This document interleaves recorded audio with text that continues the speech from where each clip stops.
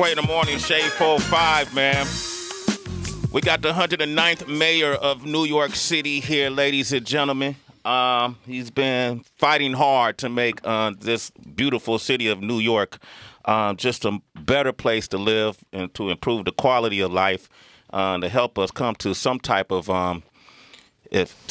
agreement on our differences. We all have different political points of views, how our everyday life should be handled, how immigrants should be handled coming into this city, how Rikers Island should be handled, all these different questions that are up. I watch the mayor all the time on New York 1, I think it is. There you go. Yeah, and I see you field a lot of tough questions. And, you know, for a long time, we've been wanting to have you come up here and talk to our citizens.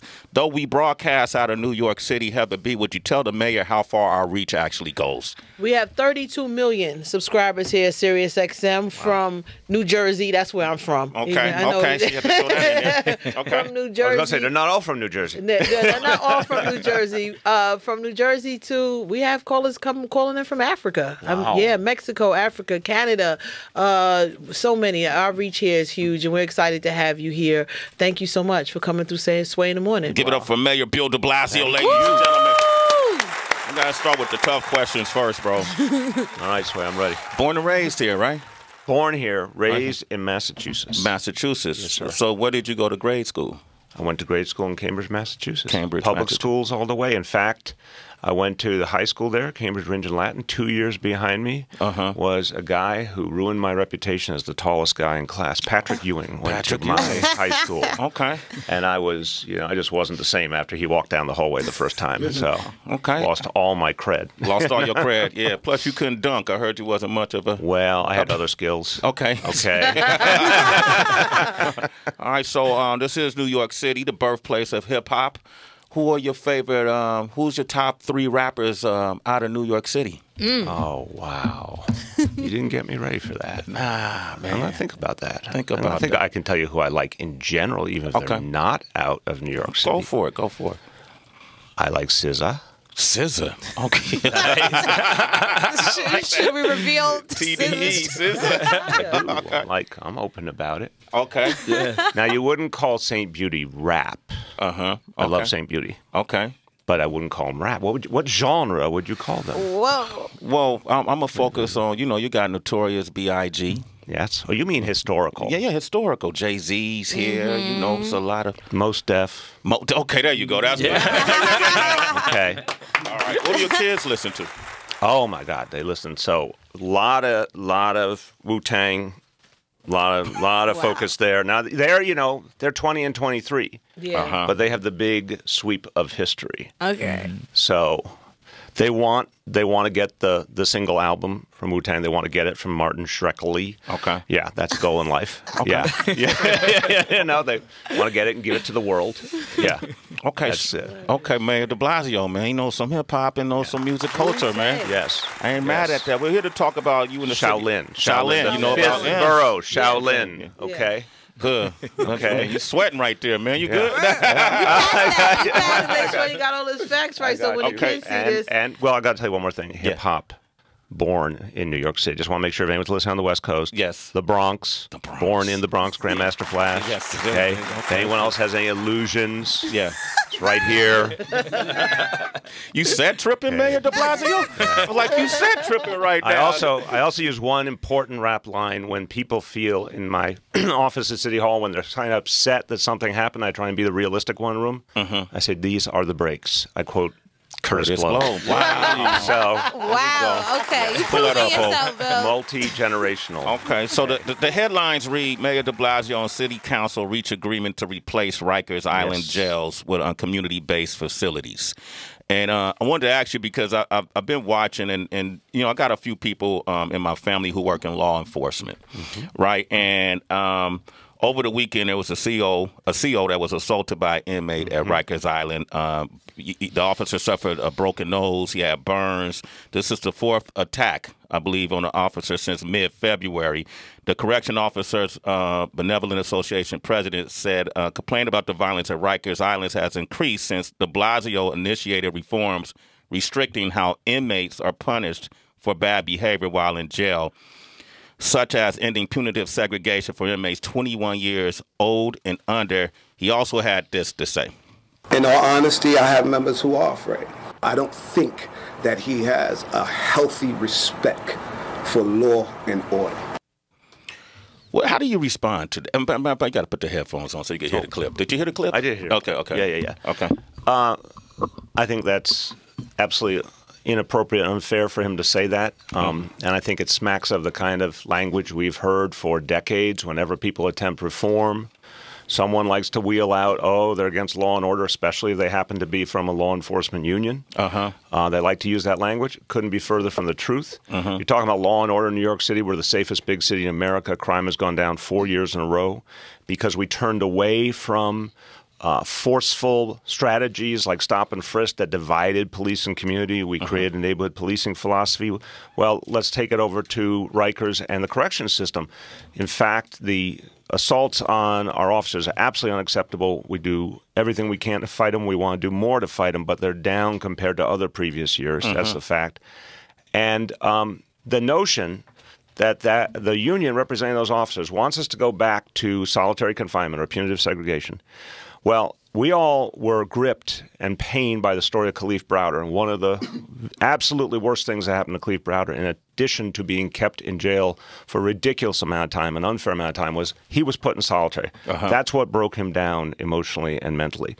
And no young people should go through that. We've said no one goes into solitary confinement up to the age of 21 in our correction system. It is counterproductive. It's destructive to the human soul. It does not aid in rehabilitation.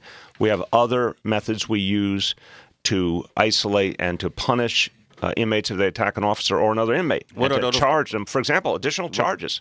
More time in jail, more time in prison. And that's a big deal.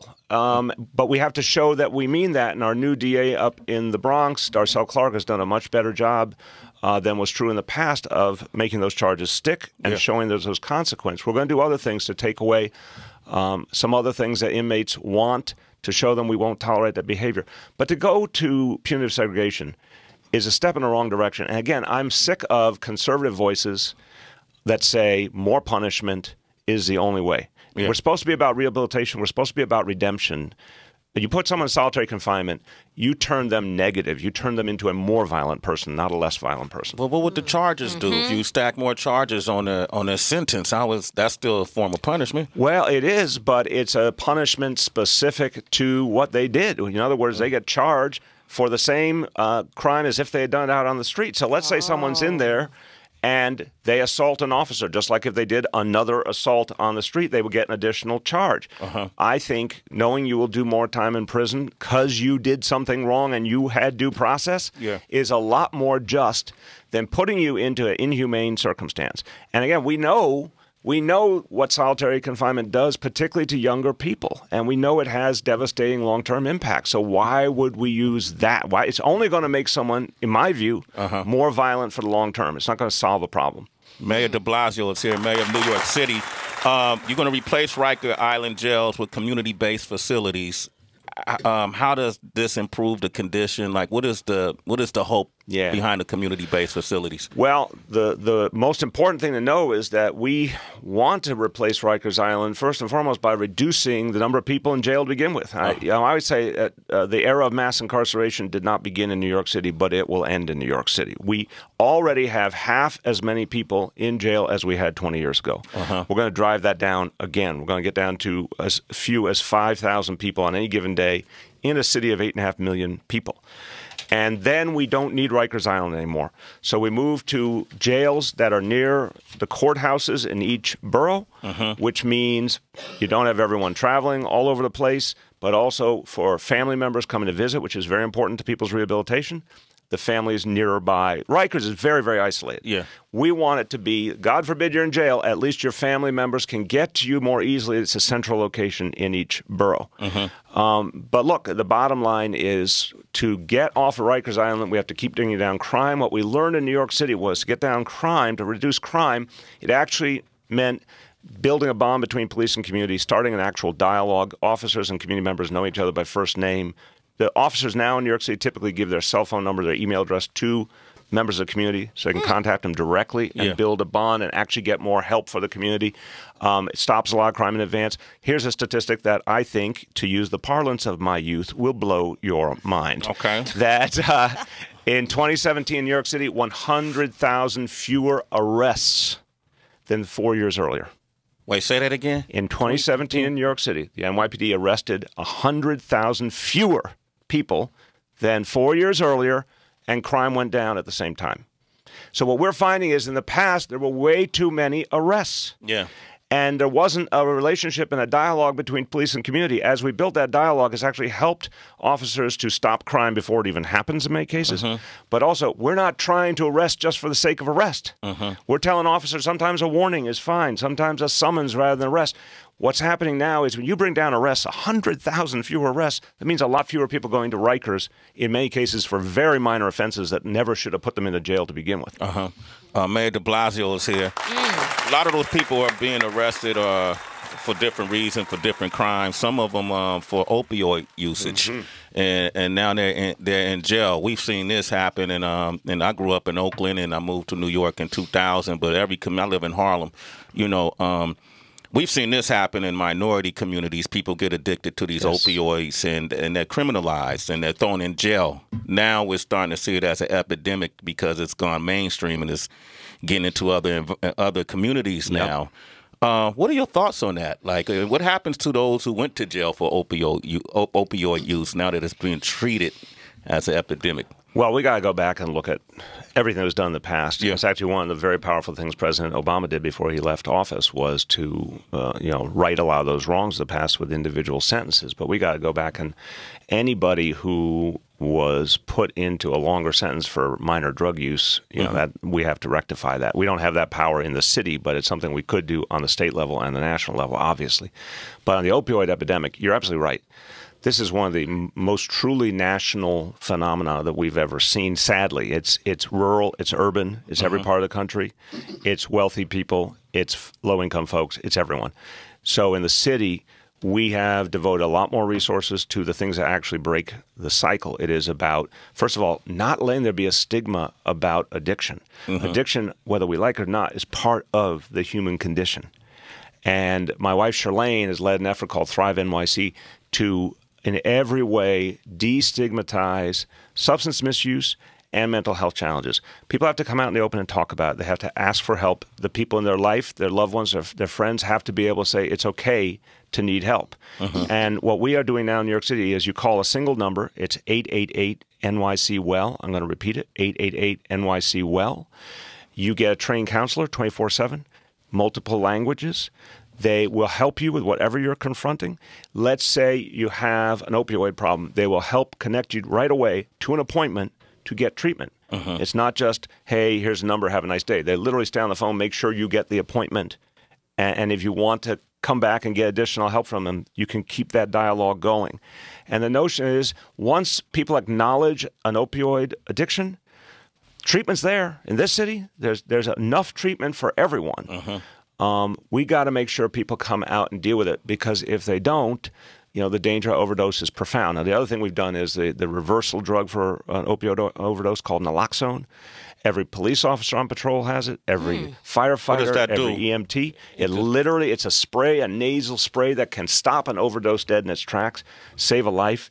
And then what we're doing now, we announced it this week, is anybody who goes through that kind of horrible situation where they're on the way to overdose and they get saved, we have peer counselors start to work with them in the hospital and work with their family and friends right away to make sure that there's follow-through, that they get to treatment. You don't want to have someone saved from an overdose one day and go right back to the same problem the next day because there was no attempt to intervene. So we take that crisis and we try and turn it into a turning point where we get people connected to treatment. Okay, so my homeboy from East Oakland that got threw in jail for being addicted, can we get him some legal help? Well, we will certainly. So he could get I'll that work treatment, with you to get him legal help. Spray, because it's, and one of the things is we're trying. This is one of the things the NYPD is doing. We're not trying to victimize the addict, the individual. We're trying to go at the dealer for sure, especially because now heroin laced with fentanyl is extraordinarily deadly. I mean, fentanyl is a bad game changer, and people need to understand that it's not yesterday's heroin. What's out on the street now is exceedingly deadly. But we're not trying to go after the individual addict. That's a tragic situation that needs to be addressed with compassion and treatment. We're trying to go at the people who are actually moving the drugs around. What about the pharmaceutical companies? They are the root of all evil here. Yeah. And I am suing the major opioid companies and distributors who started this epidemic. Look, we had heroin for a long time. We all know that. Yeah.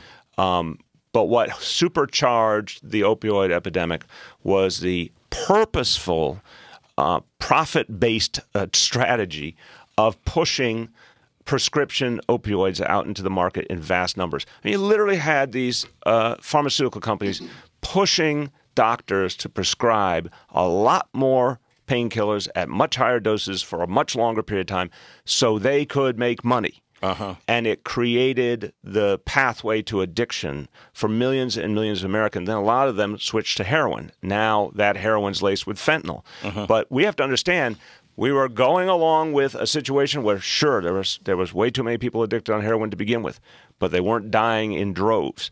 What happened here is the big pharmaceutical companies hooked America on opioids as a purposeful profit-making strategy. That got a lot more people to then turn to heroin. So if you took that original sin out of the equation, we'd still have a problem, but we'd have nowhere near the problem we have right now. So we're suing those companies, and a lot of jurisdictions around the country are suing them, just like we did the big tobacco companies long ago. We think that's going to result in a lot of money coming back we can use to get people treatment. Okay, Mayor de Blasio is here, man. Oh, Q, he's a resident of New York City as well. Yeah, I actually grew up in the Bronx in NYCHA housing. The home of hip-hop, I'd like to know. Have I mentioned that? Did I mention that? And for those salsa. Yeah, salsa also comes from New York City. Thank you very much. Well, for those who are outside of New York City who may not know what NYCHA is, it stands for New York City Housing Authority. And I grew up in Butler houses in the Bronx. And speaking of NYCHA, it's been in the news lately because of all the, I guess, the deteriorating situations that's happening with the boilers and whatnot. And I think last week, while you were out of town, Governor Cuomo came and he took a tour of Jackson houses out there. And this is what he had to say upon taking that tour. There are roaches, the vermin, there are health safety issues, the paint is coming off the walls, the plaster is coming off the walls. It has nothing to do with the way the family is taking care of the unit. NYCHA is run by New York City. The state has zero role in the running of New York City Housing Authority. New York City Housing Authority has been so bad that the state has appropriated money to help NYCHA. So how do you feel about those comments of him seemingly, I guess, distancing himself from the problem and taking a tour while you were out of town? Look, I don't care about the personal piece of the equation. I care about the 400,000 people who live in public housing. Since I came into office, we put $2.1 billion into repairing those buildings. We put another $1.6 billion into the day-to-day operations. No mayor ever did anything like that before. Look, the bottom line here is NYCHA, all public housing around the country, was built with federal support, with the assumption of ongoing federal support. It was built in a way that there was no way cities could appropriately support it. And then the federal government started walking away, not yesterday, but back in 1980 when Ronald Reagan got elected. So we're talking now, we're going to be in our fourth decade soon of disinvestment in public housing. That's really bad news.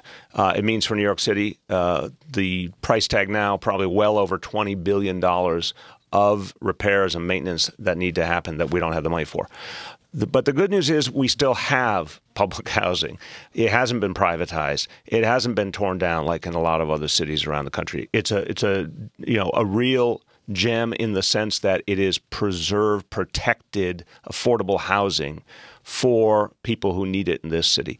We got to keep investing a lot more. Now, I think the state of New York could help us. They actually allocated already $250 million over the last few budgets and then didn't give us the money. So the hypocrisy is the governor's getting his photo op but not handing over the money. I mean, I say put your money where your mouth is. Give us the money you already owe us. Also, I've spent a whole lot of time in public housing buildings. Throughout my entire life in public service, I go to buildings all the time. I talk to residents. I've walked the hallways. I've been up and down the stairways. Things have been a long, long time since the governor showed up in a public housing building, which strikes me as a rather political opportunistic act. Let's just get back to the shade these two kick. A political opportunistic act. The shade. I thought that was very polite, Sway. Yeah, it was petty on the low. I cleaned it up for your show. You don't have to, though. Don't clean it up for this show. I know you want me to be very proper here. I heard him. No, I mean, I heard him. I heard him go off on you about how long you thought it would take to replace Rikers Island, and it wasn't being really progressive. By the way, I want to make sure there's not been a misunderstanding. I was told by a niece on my team this was Christian family programming, and that I should not use any curse words or anything like that. That's what I was told. Well, you're the mayor, so you can't say shit. I think there's been a misunderstanding. Eminem station. Oh, that's down the hall? Okay. but you feel like that was just a photo op for him. Come on. It's, again, it's real simple. Federal government, state government, I say the same thing. Yeah. Say the same thing about Donald Trump as I'd say about Andrew Cuomo. If you want to help, it's really easy. Pick up the phone and say, how can I help?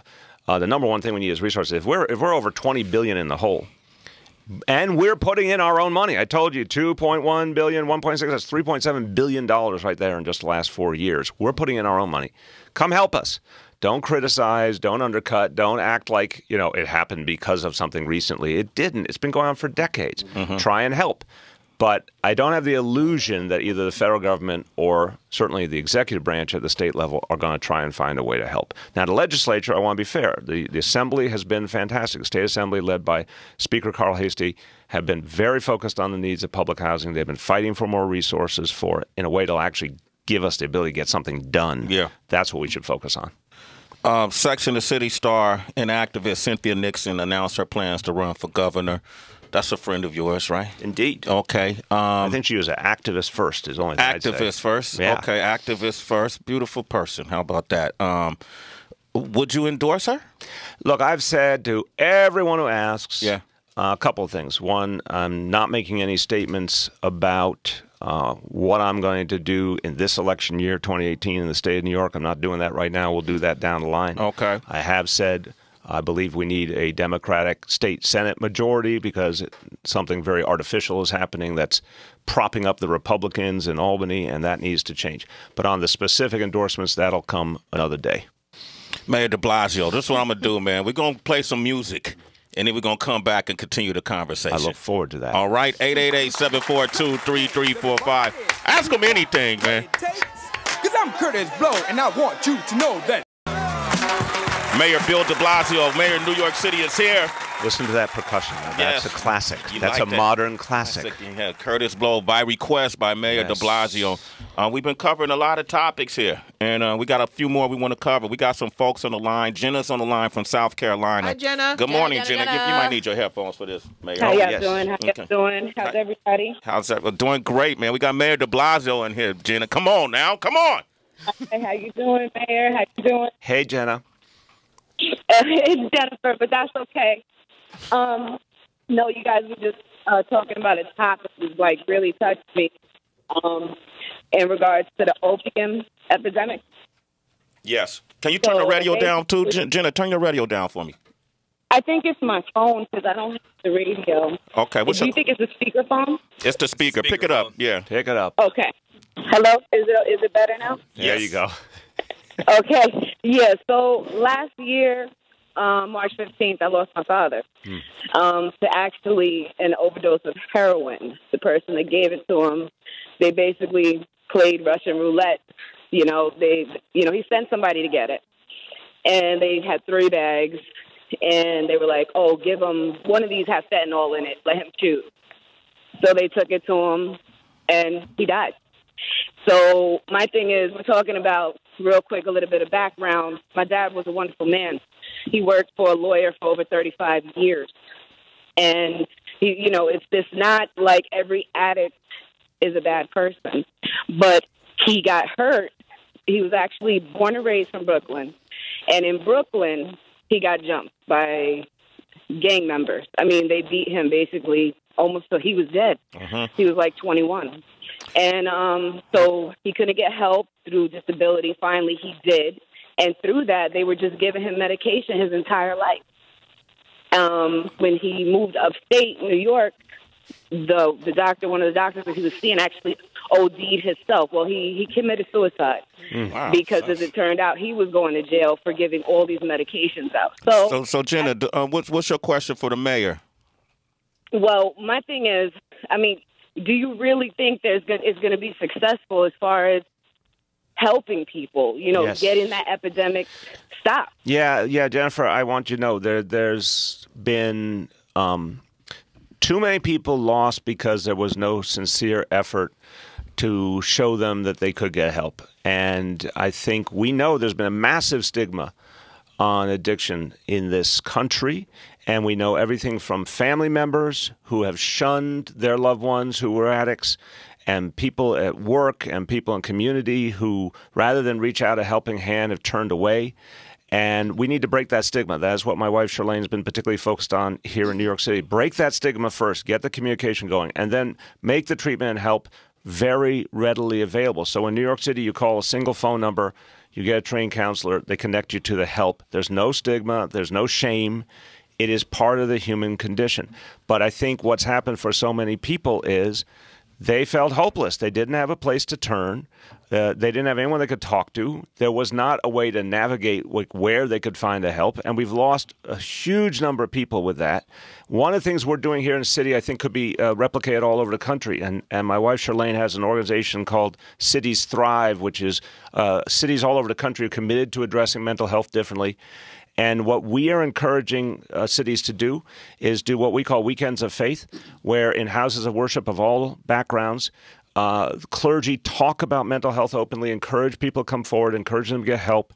Charlene's also doing a great effort around the country with African-American sororities that are doing great work now, focusing on outreach throughout communities to let people know they can get help. They should not feel alone.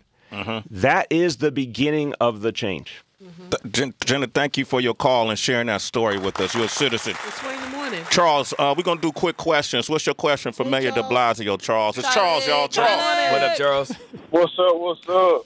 Go ahead, Charles. Hey, I just actually, I don't know if you guys hit on this, but I wanted to know what Mayor de Blasio thought about President Trump pushing the death penalty on drug dealers instead of like murderers and killers, but drug dealers first. Yeah, Charles, couple of things. First of all, I don't believe in the death penalty. I don't believe in it morally. I don't believe it's a deterrent to crime. I think this is like Donald Trump once again, going back to the 1970s and 80s and trying to use a quote-unquote tough on crime, divisive approach. And it doesn't work. It didn't work then. It doesn't work now. The fact is, if we want to get to the root of this crisis, again, it's about educating people. It's about opening up communication, destigmatizing. Yeah, we got to go at people who deal drugs, but that's not the only piece of the equation. My own police commissioner here says you can't arrest your way out of the opioid crisis. It also has to be about treatment. It has to be about prevention. There's many more layers to this if we're going to actually defeat it. All right. Hey, thanks for your call, Charles. Mayor de Blasio is here, and we're talking about him and the city council reached an agreement to replace Rikers Island jails with community-based facilities. That's what we started off with, but we're starting to get into some other avenues. Mike Muse is here. The illustrious Mike Muse. It's good to see you, Mr. Mayor. It's good to see you. By the way, Mike Muse was with me from the very beginning. When I started out and I was not the front runner in 2013, Mike Muse was with me. That's what I needed to win. Well, he told me he was with you when you were broke. Yes. And then he helped you make money, and now here you are. That is exactly, Sway, that's exactly what happened. Okay, I get it. I call it the Muse effect. Yeah. Wow, Thank you for that, Mr. Factor. Mayor. Which is good to have you here because I think a lot of times, just in your conversation you've been having so far, a lot of people don't get a chance to hear your constitution on why you do the decisions that you make and why you create the policies that you have. The reason I'm excited to have you here, besides just respecting your brand of politics, was on our show we always talk about national issues and the national agenda. Yeah. But I always say that the local action of politics is really where it's how you make change, right? And we can be so frustrated with our national news and national policies, not understanding how locally we can make that difference. And so you being here is such a great case case study of that in play right now. And you're talking about, so two things I want to ask you, but first I want to talk about this ecosystem of what we're talking about right now. You talked about the ecosystem of mental health. Yeah. You talked about Thrive NYC, right? You talk about the social services within NYCHA and the housing. Yep. And you talk about the attempt to close down Rikers Island. That's a whole ecosystem that lends someone as a destination to Rikers Island if they don't have the housing, the social services, and the mental health in place. What about affordable housing? You've been very aggressive in making sure New York City has affordable housing, but affordable housing is an issue across the board in other local cities too as well. Sure. What is the importance of affordable housing to make sure that the individuals have how it plays into mental health and then how it plays into not ending in that road of criminal justice? Well, Mike, I appreciate that question, so I just want to frame it real quick. You're absolutely right. The local level is where we can make immense change right now. It doesn't matter if Donald Trump's in the White House. We can make change right now, and it's happening all over the country. And that will build a pathway to bigger changes nationally. Look, it's also true, and your question gets to it. Our society is kind of backwards. We end up, and we've been the number one mass incarcerator on earth, the United States of America. We focus at punishing people at the back end rather than addressing their needs at the front end. And so it's affordable housing, it's education, it's fighting poverty, it's creating job opportunities, all the things that would build a healthy society with maximum buy-in by people, maximum opportunity. We don't do that. One of the things I'm proudest of in New York City, and you've been involved in this too, is we created a universal pre-K program in New York City. Every single 4-year-old gets quality early childhood education for free in New York City. That's 70,000 kids. And now we're going to give that same right to 3-year-olds. In the next 4 years, we're going to make that a universal right in New York City. Now, the reason I say that, and I'll get to affordable housing, but I want to say this. If you think about every 3-year-old, every 4-year-old, equal opportunity, doesn't matter if you're wealthy or low income, you get a quality education from the very beginning of your intellectual development. That's going to change the long-term trajectory. That is where you actually go at root causes. And we know that it's real clear research. Give children quality education early in life, they will not end up in jail. They will end up on a very positive path. Affordable housing, obviously a big part of the equation. One of the things we've done here is we've stopped letting landlords evict people without any consequence. So now in New York City, this is something that could happen all over the country. I've talked to other mayors about it. They're excited. We give lawyers for free to anyone facing eviction. We say, if you're going to be evicted, we think it might be illegal. We give you a lawyer to help you stop the eviction. That is morally right, but also saves that family from being homeless. It keeps them in affordable housing. It's one of the smartest investments we can make. We're also requiring developers to build affordable housing. When a developer needs to come to New York City for permission to build something taller or bigger than what is allowed currently, we say, well, you can do that, but you have to give us 25% affordable housing or 30% affordable housing for the community. If you're not willing to do that, you can't build the way you want to. Other cities are starting to pick up on that. Use your power. Use your local power. We get to determine the rules of engagement, right? Yep. We need to demand more on behalf of the people. Yeah. And speaking of, we have a lot of, you mentioned education, a lot of our citizens who call up are teachers. Yes. We have a huge percent of the population who are educators who tweet me all the time after our political discourse and talk about how it informs them in terms of their classroom instructions.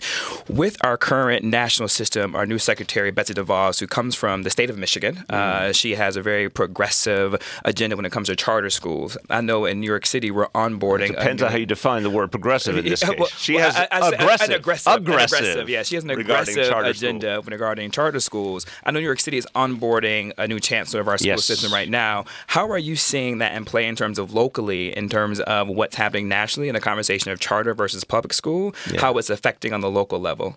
Well, first of all, I'm very excited to have our new chancellor come on board, Richard Carranza, who is a very progressive educator. I think he's going to be a major difference maker in this city. But let me just say something about what's happening locally on education around the country, because we have to see teachers, to their great credit, are rising up around the country and demanding their rights to, decent funding for their schools and decent treatment as teachers. You saw it in West Virginia.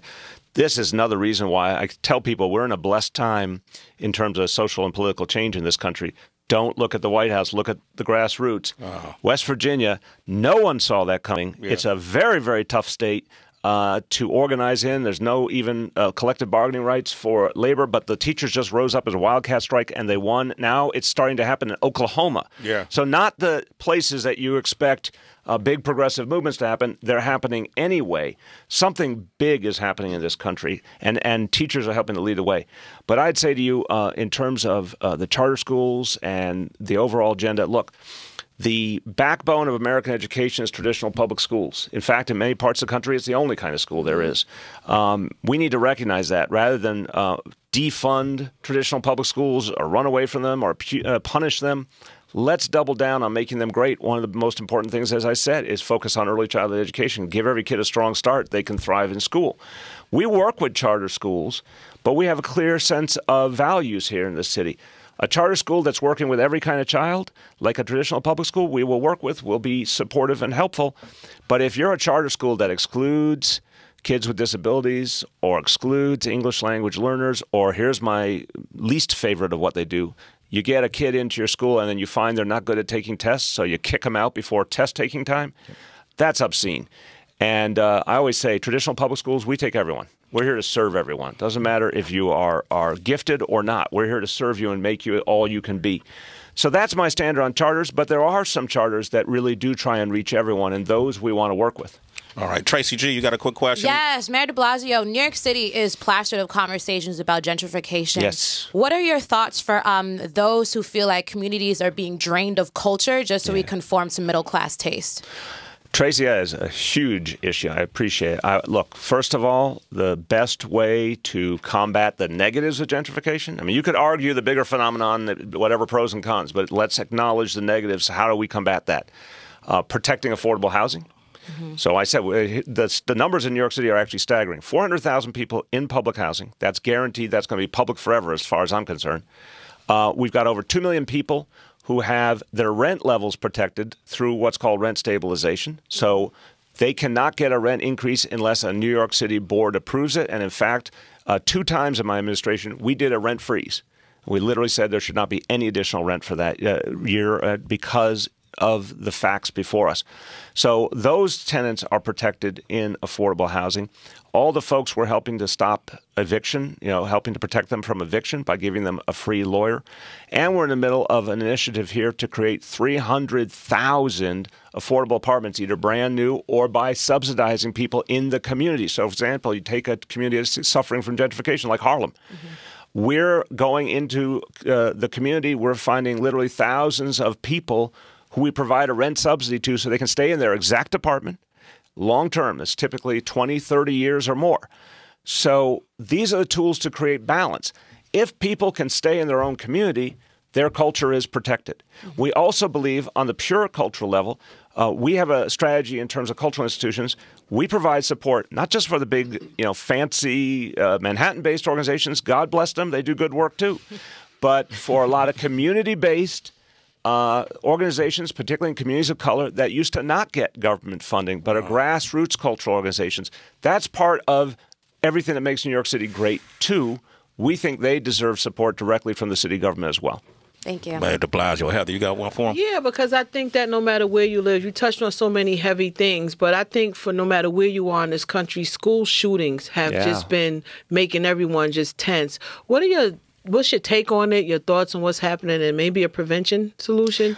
Well, let's separate the question of how we protect kids here and now versus the changes we have to make. So on the first point, what we have learned is communication is the way to prevent these tragedies. And we saw, I'm not going to editorialize on what happened in Parkland, but there clearly was some information there that could have been handled differently.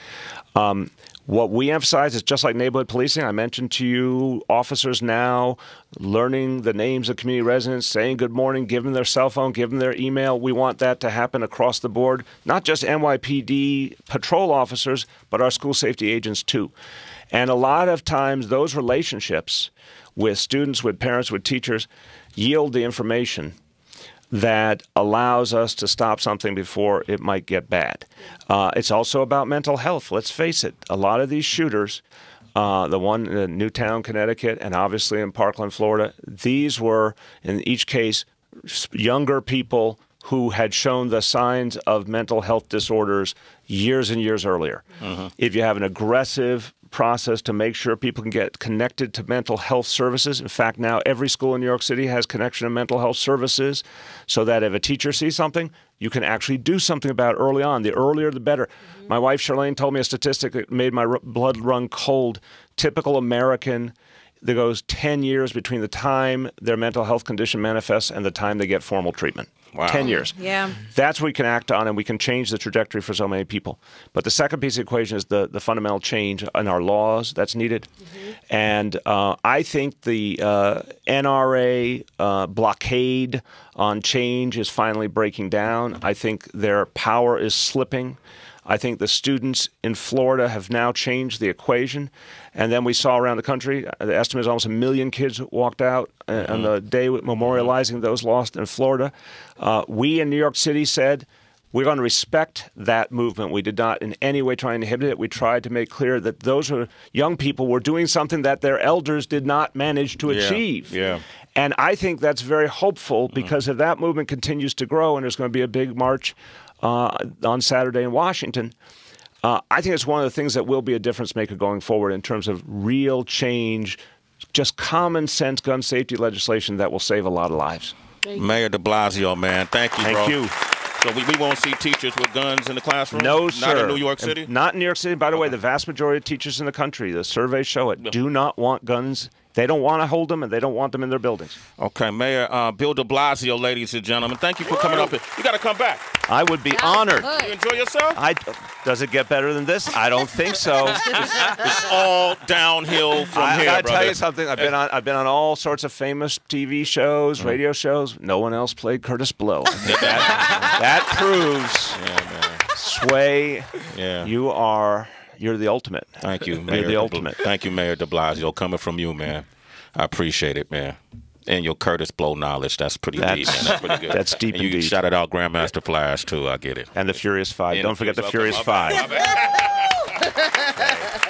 Mayor Bill de Blasio, ladies and gentlemen, thank you for coming through. It's Sway in the morning, only on Shea 45.